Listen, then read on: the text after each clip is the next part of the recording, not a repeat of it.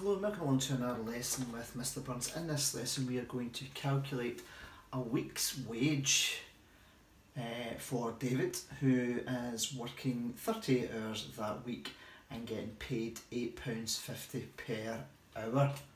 Now I'm going to share two techniques for you to be able to calculate this without a calculator.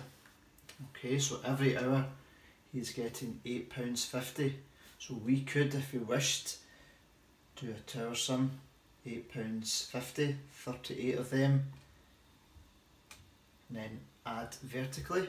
Okay, knowing that multiplication is repeated addition, then we know that the sum that we need to calculate is 38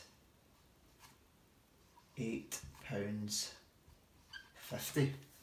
Okay, now if we were to set that up as a tower sum with that decimal point there, we could run into some problems. Okay, so the first method, let's calculate the whole pounds using a tower sum. I think tower sum's the most common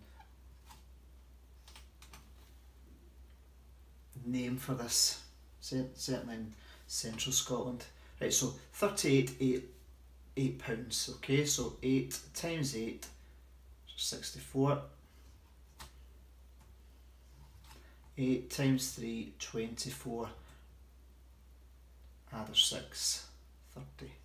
Okay, right, so we'll get £304 from that. Okay, we've still got 50 pence, 50 pence, 38 50 pences. Okay, if it was £38, then it would be £38. So we want half of that. Okay, so half of 38.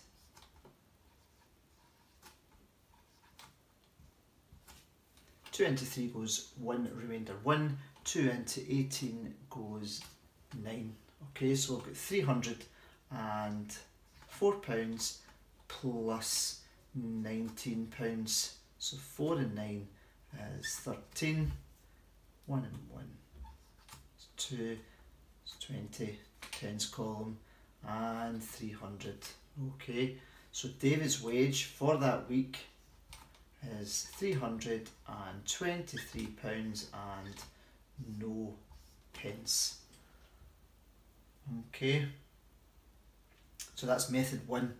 Okay, looking at it as 38 £8 and 38 50 pences. Look at the calculations involved there.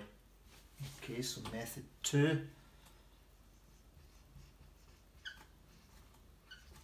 Because we are multiplying 38 by £8.50, we can consider that as 38 multiplying 850 and then dividing by 100. Okay, so this pounds is going into pence and then we're converting it back into pounds at the end. Okay, so area modelling. Okay, so our area multiplication grid, we've got 850 and we've got 38. Okay, so 8 3's 24 and then we've got hundreds and tens which multiply together to give us thousands, so 24,000. 8 8's are 64, hundreds, 5 3's are 15. 10 times 10 is 100, so it's 1500. 5 8's is 40, multiplying by 10 is 400. Okay, now because of the complexity of these numbers, the best way to sum this up is to just do a tower sum. Now, please be careful, making sure you have your ones all lined up correctly, your tens, your hundreds, your thousands and your tens of thousands all lined up correctly, because you can do all this hard work and then make a mistake over here because you're not going back to your place value. Okay, so 0, 0, 4 and 9, 13.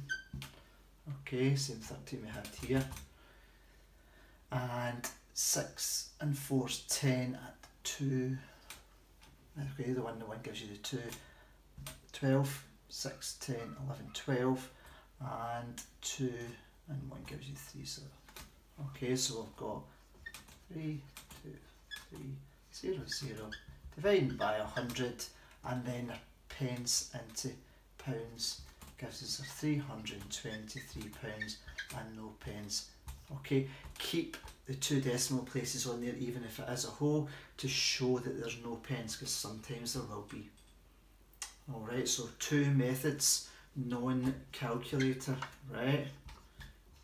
That's bringing in your numeracy skills, very important skill for any level of mathematics. Okay, thanks for watching then.